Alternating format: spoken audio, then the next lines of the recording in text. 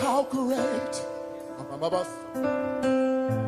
Oh, but see how great is our God. Come on, sing that with us. If you know he's great, come on, sing how great.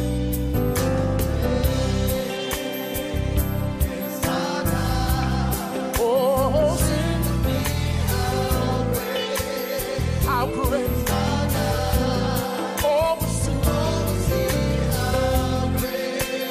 how great, oh, yes,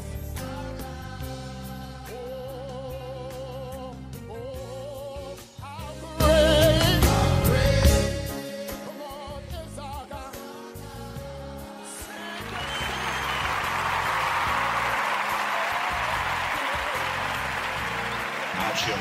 I will share several with you on today. Amen. I'll be sharing, first of all, from 2 Timothy, and I'm just giving you these right now because I want you to write them down so you can reference them later. But 2 Timothy, the 3rd chapter, all these I'll share from the New King James Version of the Bible. 2 Timothy, the 3rd chapter, and I'll be sharing verses 1 through 5. I'll also be sharing with you from John, the 1st chapter, verses 1 through 5. And then I want you all to literally find in your Bibles, if you're walking through with us this morning, if you would find the book of Acts, the 4th chapter. And we'll begin our walk with the very first verse. Prior to a scriptural prayer, I will read those first 2 sections of scripture. 2 Timothy, the 3rd chapter, beginning with the first verse from the New King James Version of the Bible, reads this way. It says, "But know this, that in the last days perilous times will come. For men will be lovers of themselves, lovers of money, boasters, proud, blasphemers, disobedient to parents, unthankful, unholy, unloving, unforgiving, slanderers, without self-control, brutal, despisers of good, traitors, headstrong, haughty, lovers of pleasure rather than lovers of God." Kind of sounds like modern day America, doesn't it? "Having a form of godliness," and I want to make sure that we understand this. Verse 5 says, "Having a form of godliness, but denying its power, and from such people," the Bible gives us instruction. It says, "From such people turn away." Amen? Amen. The Gospel according to John, amen, the 1st chapter, beginning with the first verse, says, "In the beginning was the Word, and the Word was with God, and the Word was God. He was in the beginning with God. All things were made through him, and without him nothing was made that was made. In him was life, and the life was the light of men. And the light shines in the darkness, and the darkness did not comprehend it." This is the word of the Lord. Let us all say amen. Again, these passages of scripture were made for scripture of reference, and we'll be walking through Acts the 4th chapter, beginning with the first verse. Amen. And I want to share with you today from the Word of God. If we were to give this a title this morning, our topic for today is Spread the Word. Amen? Spread the Word. Let us pray. Most holy and ever-wise God, we thank you for allowing us to have the opportunity to come together today. God, we thank you that you've allowed us to have another opportunity to wake up, God, to give you glory, to give you honor, to give you praise. God, we pray that as we breathe in through our nostrils, God, as we breathe out, God, Lord, we pray that as we have the activities of our limbs, God, as we're able to use the facilities of our body, God, as we're able to sit in this auditorium today, God, as we're able to gather together as saints, as believers in you, God, we pray that you allow your Holy Spirit, God, to just fall within this place and allow us to feel your presence as we share in your word. God, allow us to use your scripture as instruction for our lives and not just words on the page of a large book. Lord, I pray that as we continue to press towards the mark for the prize of the high calling in Christ Jesus, God, I pray that as we continue to go ye therefore and teach all nations, God, I pray that as we continue to press towards the mark, God, and believe that you are with us every step of the way, as we continue to acknowledge you in all our ways and trust in you, God, I pray that you are glorified not only in our words, God, and not only in our song, but God, that you're glorified in our lives. God, show us the error of our ways. Allow us to see ourselves for who we really are, God, and not who the world paints us to be. God, allow us to compare ourselves to the instruction in your scripture. God, that we might grow, that we might continue to be glorifying of you in all that we do. God, I ask that you just remove me from this place completely right now in the name of Jesus. God, I ask that you anoint me from the top of my head to the soles of my feet, that your word might go forth into the hearts and the minds of your people, that we all might want to worship and praise you all the more, gain a closer relationship with you, and do what thus saith the Lord. This is our prayer, and we pray it in Jesus' name. Let us all say amen. Amen. To God be the glory. Amen. So we're sharing from the topic, spread the word. Amen? Amen. Keep your Bibles open to that Acts, the 4th chapter, because we'll spend some time walking there. But before I go to Acts and before I begin to share what the Lord has laid on my heart, I want to share with you a story. Those of you who have been with me for a while, you've heard this story. This is a story that I sort of, I won't say stole, but I sort of borrowed from my previous pastor, the pastor who licensed me. He told this story once of an instance where the city of New York, who's famous for having Lady Liberty to shine in its distance. And he told the story of how Lady Liberty was shining in the distance, and there was a blackout in the city. And all of New York City went dark. All the area around went dark. All the area around Lady Liberty looked dark. And people were scrambling and trying to find their way, trying to make sure that they were secure, trying to make sure that they weren't in danger in the midst of darkness. And off in the distance, out on an island, there shone Lady Liberty. And after the blackout was over, they were trying to come to an understanding of how it was that the entire area had blackened out, how there was no light anywhere in the area, and off in the distance, they could still see Lady Liberty shining in all her glory. So there became an investigation, and through investigation, they started to find what they found was that even though Lady Liberty sat out on a New York island, her power source was actually in New Jersey. So she was not affected by the power outage because she was connected to a different power source. And my first word of encouragement for you today is make sure that in the midst of all the darkness that we're going through in this world, make sure that you're connected to the right power source. Amen. Make sure that in all we're dealing with, make sure that in all we're dealing with and all that we're going through, make sure that in all the craziness of the world that's around us, make sure that in all the people who are stealing people, all the people who are talking about people, all the people who are disrespecting people, make sure that we don't get caught up. The Bible tells us to be not conformed to this world, but be transformed by the renewing of our minds. So if you can't get anything else from me this morning or this afternoon as we crawl over into the noonday hour, if you can't get anything else from me this morning, make sure that in all that you do, that you're connected to the right power source. Make sure that what you feed off of is not the press or the social media. Make sure that what you feed off of is not what other people are telling you or how other people try to hype you up. But make sure that you're rooted and grounded in the Word of God. Make sure that the Holy Spirit of the Almighty God is what or who you allow to guide you through your daily life. Because at the end of the day, when all this darkness begins to succumb the world that we live in, we have to make sure that we're connected to the right power source. Amen?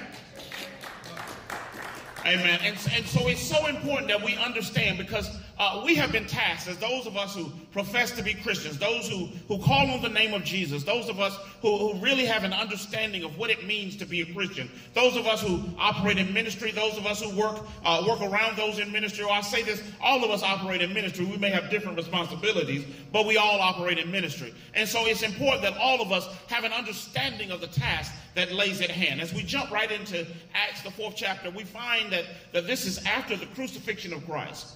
And we find we find Peter and John in an instance where, as verse 1 or the beginning verses of chapter 4 would say, it says, now as they spoke to the people. So let me paint a picture for you here. Jesus has been crucified and resurrected. And in the midst of the people, Peter and John are going out to spread the word. Amen. They're going out to continue to share what it is that thus saith the Lord. They're out telling the folks about the goodness of Jesus Christ. They're out sharing with the folk, amen, about all the things that are capable if you have a relationship with Christ, amen, just as we ought to be doing. We ought to be out sharing with the people, amen, spreading the word, sharing with the people what ought to be done, amen, or how we can benefit from a relationship with Christ. And so it says, now as they spoke to the people, the priest the captain of the temple, I like to say the religious folk, amen, the captain of the temple and the Sadducees came upon them. It says, and being greatly disturbed, they taught the people and preached in Jesus the resurrection from the dead. And they laid their hands on them and put them in custody until the next day, for it was already evening. Amen. I'm going to give you several points throughout the course of this. As I told you, I'm teaching this morning, praise God. But point number one, you all write this down. If we're going to continue, amen, to press towards the mark, if we're going to continue to be who it is that thus saith the Lord says us that we should be, here's your point. Stop expecting people who have never experienced Jesus to understand Jesus.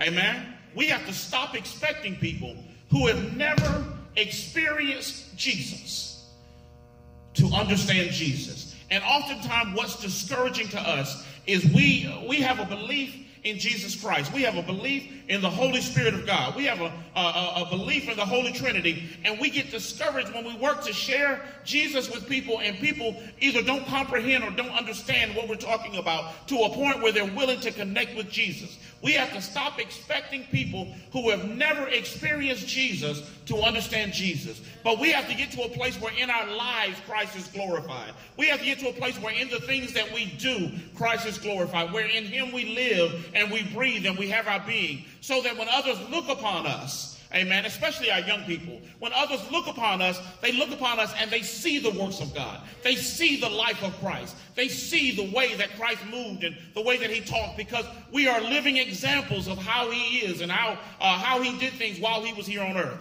And if we can do that, we don't have to expect people who haven't experienced Christ to understand Christ. But as I said earlier, the songwriter said, we may be the only Jesus that some of this generation will ever see. And that does not mean that we have the perfection of Christ, but it means that we are given the task of modeling Christ in our everyday lives. Amen?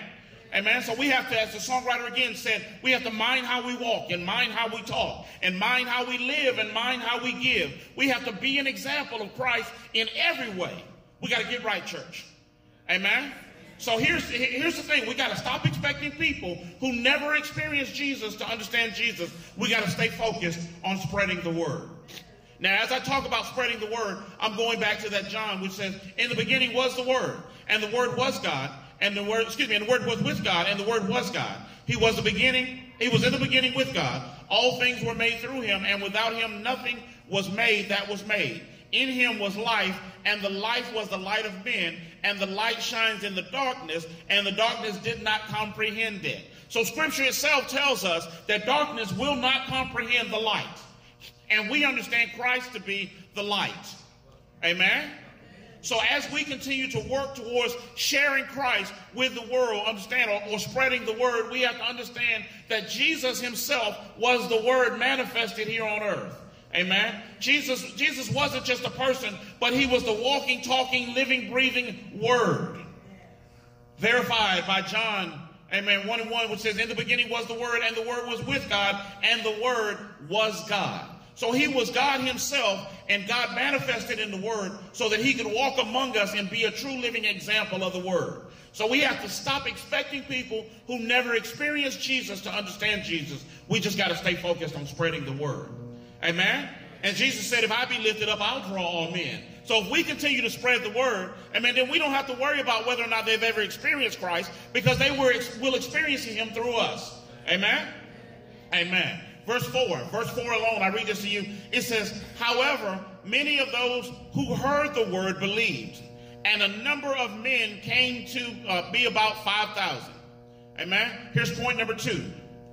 When we're focused on spreading the word, we never know who's actually listening.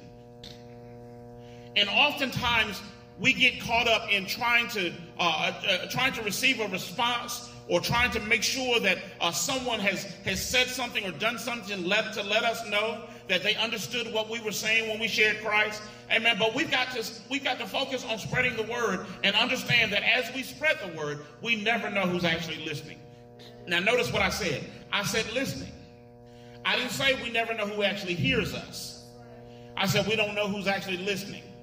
Reminds me of when my father, just before he passed away, my father was in Duke Hospital, amen, and I was standing next to his bedside, and he he had just come out of surgery, and he was sharing with me. He was saying, son, he started to give me tasks that I needed to make sure that I took care of around the house. And he was saying, son, make sure you do this, and make sure you do this, and son, make sure you put this over here, and make sure every week you do this, and every month you do this. He started to share these things with me. Not at the time, I wasn't aware this time that he wasn't going to come out of the hospital, but at the time we knew that in his condition he may be incapacitated for a while. So he began to give me instruction for his absence.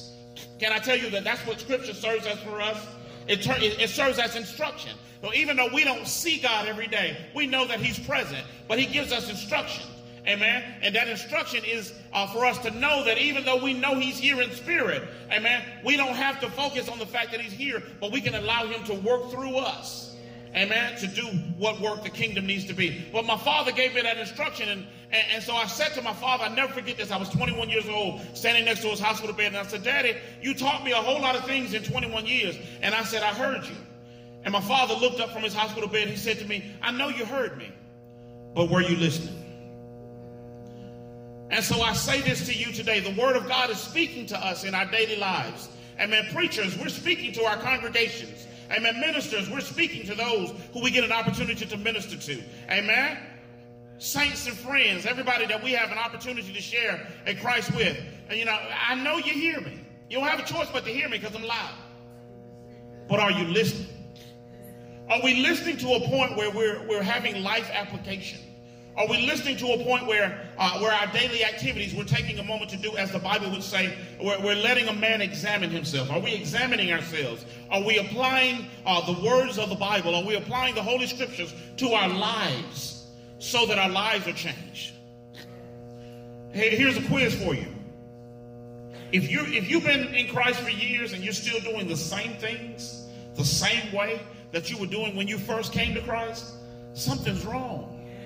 Amen. If you're still praising God or not praising God the same way, amen. If you're still coming at the same time, sitting in the same place, not clapping or clapping at the same time, if you become religious in your structure, if you become traditional in your praise, amen, something's wrong. Because at some point in time in your years with Christ, amen, there should have been some kind of change in your experience. Amen. Something should have happened. Paul Morton, I believe, sings that. He says, Jesus, something happens when I call. Amen. We ought to be at a place where we're experiencing God for who he really is. And so many times people sit in the seats or sit in the pews or sit in the chairs or stand in the aisles and we dance and we shout and we holler and we scream, but we don't really have an experience with God. We have a form of godliness, but we deny the power thereof. Amen.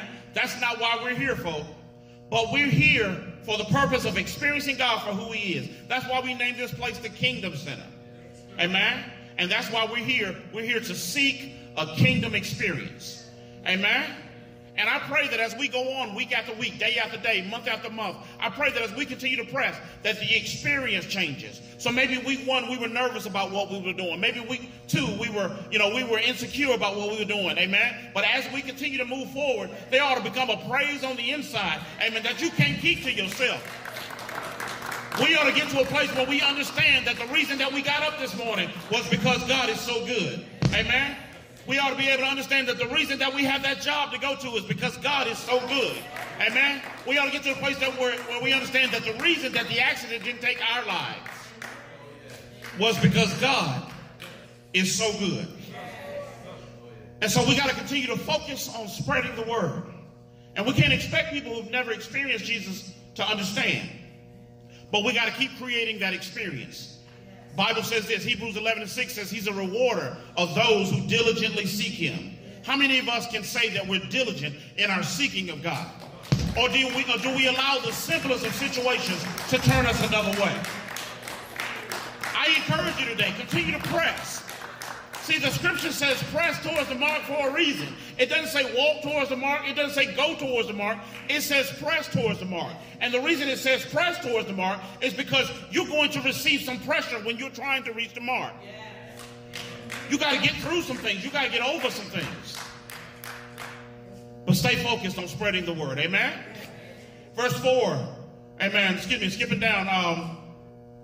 I lost my place, Lord. I got caught up. However, many of those who heard the word believed, and the number of men came 5,000. Praise God. And I already shared that with you. Going on down to verse 5, it says, and it came to pass on the next day, their rulers, elders, and scribes. We're going back to the religious folk again. The rulers, elders, and scribes, as well as Annas and the high priest Caiaphas, John, and Alexander, and as many as were of family of the high priest were gathered together at Jerusalem. And when they had set them in the midst, they asked, by what power or by what name have you done this?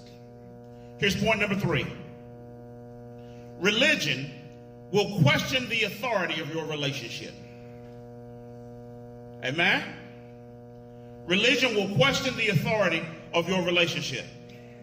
And one of the things that we have to do when we start to press, or one of the things that we have to do when we start to push our way out of, and I want us to understand completely what I'm talking about here.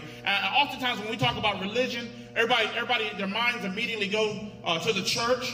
Amen. But can I tell you that we brush our teeth prayerfully, religiously. Amen. We go to work religiously. We get up a certain time of the day religiously. We interact with each other religiously. So I tell you that, husbands, you can't tell your wives at the same time every day that you love her. Amen. Break it up sometime. You can't take her to the same restaurant every week. Amen. But sometimes we got to change that thing up a little bit. Even in our service of God, even in our worship, we can't do it the same way every week. I've shared this with you all for years, because if we continue to do things the same way at the same time over and over again religiously, the enemy knows what time we're going to do what we're going to do. So it doesn't take much for him to come in and to throw a wrinkle in our plans. So every once in a while, you got to change up your pitch. Amen. You can't keep throwing in fastballs. Every once in a while, you got to throw that rascal a curve. Amen. You got to be like, no, you got to throw him a slider every once in a while. Every once in a while, instead of clapping at the same time, every once in a while, you got to stand up in your seat and give God some glory. You got to open your mouth and shout to the Almighty God. Because religion will question the authority of your relationship. And if you're not careful, people sitting around you will look at you and they'll try to understand why it is that even though you've been through such and such in your life, or you've done such and such in your life, amen, you still have a right. I preached that week 1. You still have a right to praise the Almighty God. But I came by to tell you that I don't care how much hell you've caused or how much hell you've been through, you can still praise God. Amen. I don't care how many roads you've been down that were wrong and how many roads you've been down that were right.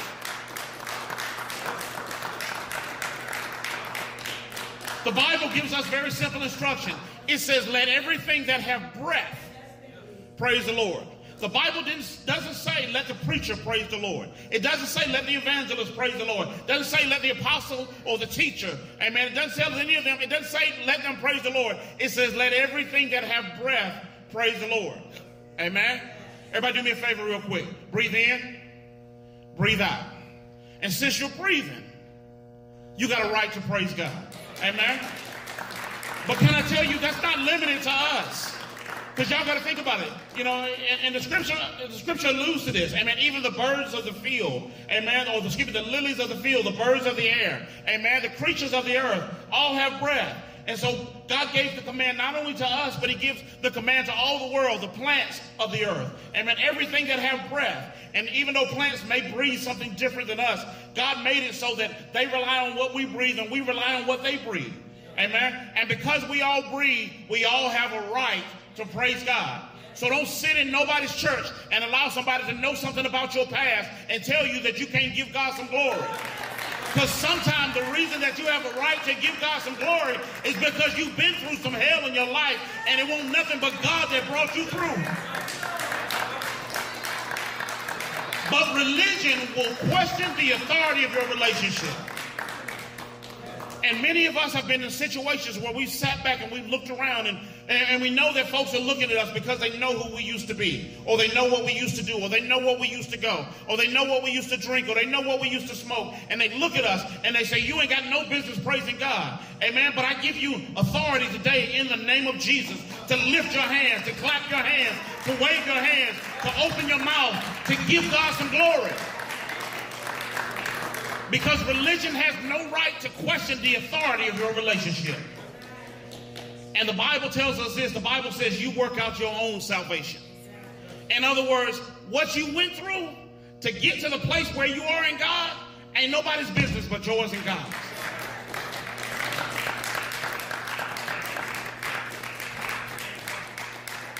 But I say this to you today. once he brings you through, or once he brings you out, amen, give him glory for it.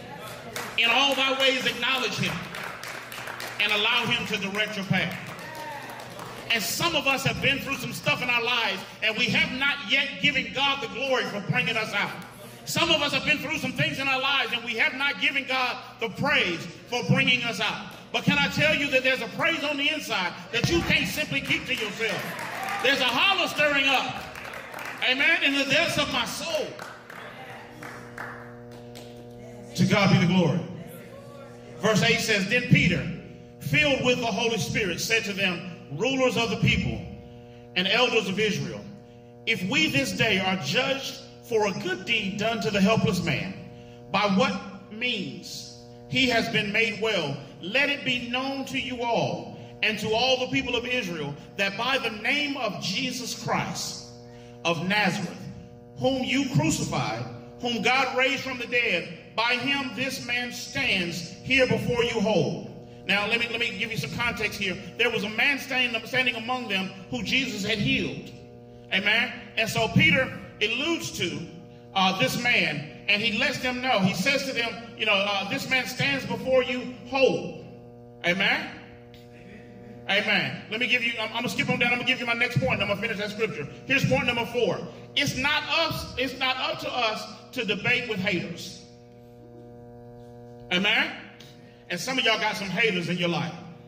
It's not up to us to debate with haters. Let the word speak for himself. Stay focused on spreading the word. Amen. I'll say that again. It's not up to us to debate with haters. Let the word speak for himself. Stay focused on spreading the word. Peter tells them, he says, rulers of the people and elders of Israel, if we this day are judged for a good deed done to a helpless man, by what means he has made well, he has been made well, let it be known to you all, to all the people of Israel, that by the name of Jesus Christ of Nazareth, whom you crucified, whom God raised from the dead, by him this man stands before you whole. This is the stone which was rejected by you builders, which has become the chief cornerstone. Nor is it their salvation in any other. For there is no other name under heaven among men by which men must be saved. Amen. It's not up to us to debate with haters. Amen. And there are going to be some people, especially, let me say this, especially if you have a checkered past. Amen. And I'm not hating on you if you had a checkered past, because guess what? All have sinned and come short of his glory. But can I tell you that if you take the time to read through biblical history, there was a whole lot of jokers that had some checkered past. Amen. There was a whole lot of jokers that had some checkered past. Amen. Can we talk about King David for a minute? Amen. David was a king, and David was, when the David pastor that was taking a census, David wanted to know, amen, how many people he had. And David got caught up standing on the rooftop of the kingdom. Amen. He saw a woman bathing, and he knew she was somebody else's wife. Amen. But he had to have her anyway. Praise God. Y'all with me? He had to have her anyway, praise God. So David was so shady that David sent her husband out on the front lines to make sure that he got killed. And because when he called him back in and tried to get him to sleep with his own wife, because he wanted him to think that the baby she was carrying was his, amen, this man was so dedicated to the cause that he wouldn't even do that. So David sent him out to get killed so that he didn't feel guilty for his own actions. Can I tell you this? And this is not one of my points, but I got to give you this as a side note. Sometimes what folks do to you has nothing to do with you. They just trying to cover their own mess. Amen? Sometimes what folks do to you, sometimes the reason that folks are hating on you has nothing to do with you. It's just that folks are trying to cover their own mess. And it's easier for them to pull you down to where they are than for them to lift themselves up to where you are. Amen? And we as people of God, we as people of the church, I'll say, we sometimes are like crabs in a barrel. If you've ever seen crabs in a barrel, one crab will crawl up and the other crab behind him will grab him by the leg and snatch him back down. We can be that way because for some reason there's something in us that doesn't want to see anybody else get elevated. We just want to keep everybody else religiously stuck. Amen? But it's not up to us to debate with haters. Let the word speak for himself and stay focused on the word. Amen? Amen. Verse 13 says, now when they saw the boldness of Peter and John and perceived that they were uneducated and untrained men, they marveled. And they realized that they had been with Jesus, and seeing the man who had been healed standing with them, they could say nothing against it. But when they had commanded them to go outside of the council, they conferred among themselves, saying, what shall we do to these men? For indeed, that a notable miracle has been done through them is evident to all who dwell in Jerusalem, and we cannot deny it. But so that it spreads no further among the people, let us severely threaten them, that from now on they speak to no man in his name. Here's point number 5. Improper religion and tradition will cause people to witness the power of Christ, but fight the promotion. Improper religion and tradition will cause people to witness the power of Christ, but fight the promotion of Christ. Now, there's a reason why I said improper religion and improper tradition. Because I say to you that all religion is not bad. And all tradition is not bad. There are some things that we traditionally and religiously do that are okay. There are some things that are great. But we cannot allow our religious acts to supersede our following of the Holy Spirit of God. Amen? We cannot get so caught up in what we do all the time that we refuse to follow the Spirit of the Lord. You never know when the Spirit of the Lord might be telling you to take a different route to work, because the Spirit of the Lord wants to protect you from an accident that the enemy set up for you to have ahead. But you're so caught up in how you get there every day that you don't want to change your route. Now when it happens, you're trying to figure out why it is or how it is that God allowed this to happen in your life. And God is sitting back saying, I told you to go a different way, but you wouldn't listen. Scripture tells us, we loosely translate the scripture to say God inhabits the praises of his people. You don't know how many times God has inspired you to praise him, but you looked around at other folk and won't nobody else praising him, so you wouldn't clap your hands, or you wouldn't lift your hands, or you wouldn't open your mouth. And God was trying to deliver you from the hell that you were going through, amen, and it had nothing to do with the folk around you, but because you were caught up. Improper religion and tradition will cause people to witness the power of Christ, but fight the promotion. And I've said this for years. Religion will cause us, tradition will cause us to hear the word of God, to see it working, to feel the power of Christ, and refuse to follow it because it's not what we commonly do.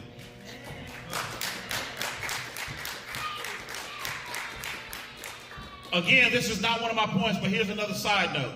Amen. We can't get caught up, amen, in what we do. We got to get out of our comfort zone.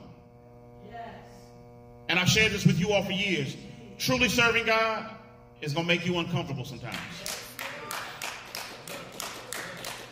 See, if I had stayed comfortable, I'd still be ushering in the old church, in my old church. Amen. If I had stayed comfortable, I'd still be in the choir. If I had stayed comfortable, I'd still be a trustee. If I had stayed comfortable, I'd have kept doing the things, amen, that were easy to do for me. Amen. But God called me to another place. And Pastor, I'm sure you have, I'm sure, and Reverend Glenda, my wife as well, Sharon, I'm sure you all have the same testimony. When God called me to preach his word, I said, no, I ain't doing that. In fact, I'll tell y'all this, and I've shared this with you, for you all been with me for a while, I've shared this. When God called me, the house I was living in at the time had a sunroom that looked over a lake. I used to live at Lake Royale. And when God called me to preach, I sat in that sunroom and looked over the lake, and I was talking out loud, thought I was losing my mind. And I said, God, I will sing all over the globe for you, but I ain't preaching for nobody. That's what I said. That's literally, I said it out loud. And can I tell you that your comfort zone will keep you in a place where you can't experience God the way that you ought to. And can I tell you from right then how hell started to break loose in my life? And I can hear God saying, you know what? You don't have to be obedient to me. Amen? But I don't have to protect you from the things that I'm keeping you from. So you can make a choice. Yes. So finally, after going through some things, I decided to give in. Y'all see who won that battle? Praise God. Amen? But we've got to get to a place where we don't allow improper religion and tradition to cause people to witness the power of Christ and fight against his promotion. Amen? Jesus said again, if I be lifted up, I'll draw all men to me. Amen? We don't have to worry about the theatrics of church. We don't have to worry about all the the theater things that people are doing now in church. And don't get me wrong, I ain't hating on nobody that got the resources to do all that stuff. Praise be to God. I bless God for them. Amen. But what I'm saying is God told us very plain and simply. Jesus said, if I be faithful over a few things. Amen. So all God is saying is, while you're here in this place, amen, give him some glory. While you're here where you are right now, give him some praise.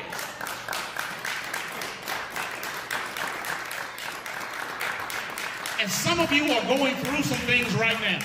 Some of you are dealing with some things right now. Amen. And you keep trying to figure out how in the world you're going to get out of them. And God said, just open your mouth and give me some praise. Amen. Some of us are dealing with some stuff right now. Some of us have some things that we just can't seem to fight through right now. And we keep trying to figure out how it is that we're going to make it through. Some of us have some needs right now. And we keep trying to figure it out. How are we going to make it through? And God is very plain and simply saying, just praise me. Just call on my name. Just lift up my son. And because we know he inhabits the praises of his people, and because we know that his perfection can't come into contact with imperfection, we know that his praises go up, and we know that the blessing that comes down is his presence. And his presence will drive out the darkness, amen, by simply allowing the light to come in. Amen? We can't allow improper religion and tradition to cause people to witness the power of Christ, but fight the promotion. I'm quoting songwriters this morning. If he's done anything for you, you ought to run and tell that. Amen?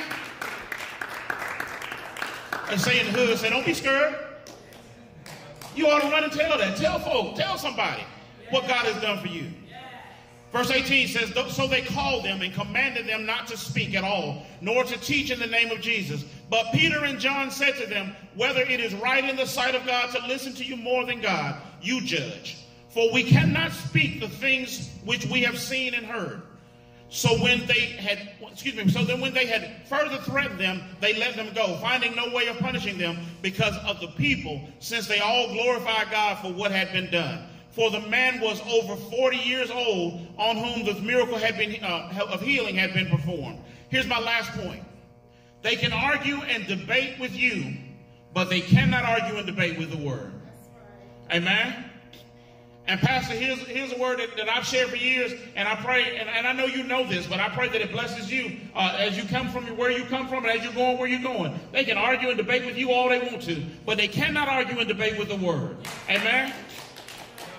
So to you, Pastor, I say this, as you go into your next venture, and I know you're going to meet new people, and you're going to meet and you're going to experience new things, and it's going to be a new venture, and some of the things that you experience in Macon, you'll experience in Bun, and some of the things you see in Bun will be things you've never seen before. But just remember, no matter who they are, no matter what their title may be, no matter who they've been connected to, no matter what family they're a part of, amen, no matter who gives the biggest offering or the biggest tithe, remember this, they can argue and debate with you, but they cannot argue and debate with the word. Stay focused on spreading the word. And I share with you all, I know sometimes folk come up against what you believe. Y'all ever wondered this? And I wonder this all the time. Y'all ever wonder why it is that people who don't believe in Christ spend so much time trying to prove that he's not real? Amen. If you don't believe, that's fine. Go on with your life. But stop attacking what I believe because it's not what you believe. Amen. I'm going to share what I believe, and if it's not what you believe, then prayerfully over time, maybe I can share something with you that will encourage you to look for a connection. But until then, stop trying to be a hater. Amen? Stop trying to dog my place in God. Because you can argue and you can debate with me, but you cannot argue and debate with the word of God. Because God is not a man that he should lie. And so there's 66 books of instruction that we have been made privy to. And I say this to you. They can argue and debate with the word. With you. But they cannot argue and debate with the word. Amen?